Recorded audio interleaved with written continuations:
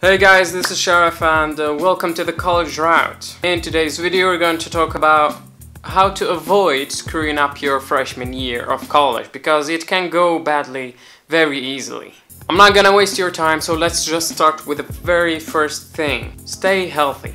Stay healthy. Try to stay healthy, especially in your first semester, because you have so many things going on that it gets confusing and you feel a lot of stress, especially the first month or the first semester really. You might not think about your health at all, mental health and physical health, because there are many things that are going on that you think it's an afterthought. The food that you are eating is an afterthought.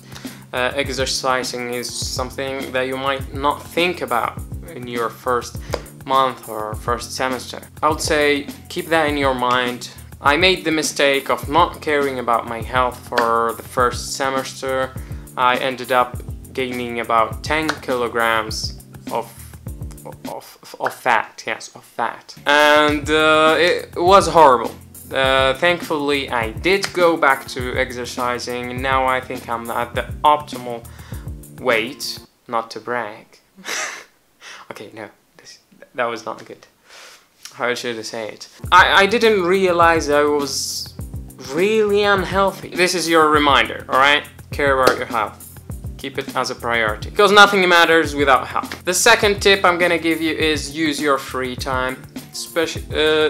You might feel stressed, yes, and you have many things going on in the first couple of weeks or months, but academically you won't have as much as high school. You won't have as much as high school in terms of assignments, homework.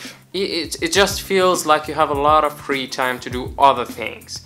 But please use it carefully, because just because it's free time doesn't mean that college is easy or that you need to study less than in high school. I didn't study in high school except for 12th grade, but for college it's not the same.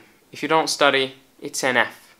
It's an F. So you do need to study, even if you passed in high school or in school without studying. The third tip I'm gonna give you is don't wait until the deadline. This one, it feels like it's related to the second one, but it's not about achieving high grades only. It's also about planning your semester or month or whatever you want to call it. It's about planning it perfectly, or balance.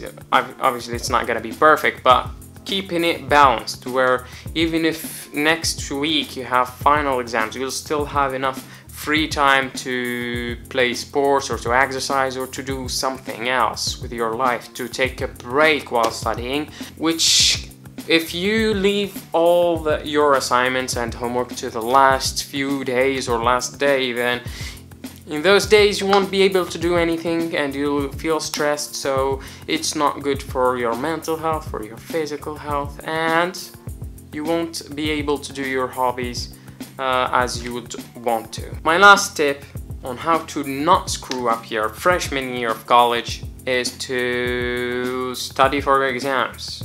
Or to realize that exams are going to be hard. For the first 3 weeks in college, I thought it was super easy. Much easier than high school, actually. But I realized that it's not the case when I took my first exam of calculus. So this is a warning for you that the exams are going to be harder than high school. Now, this is all the tips that I have for you. I didn't want to make this video long. I wanted to be straight to the point. If you like this video, you can subscribe to the channel, and I'll see you in another video. Peace.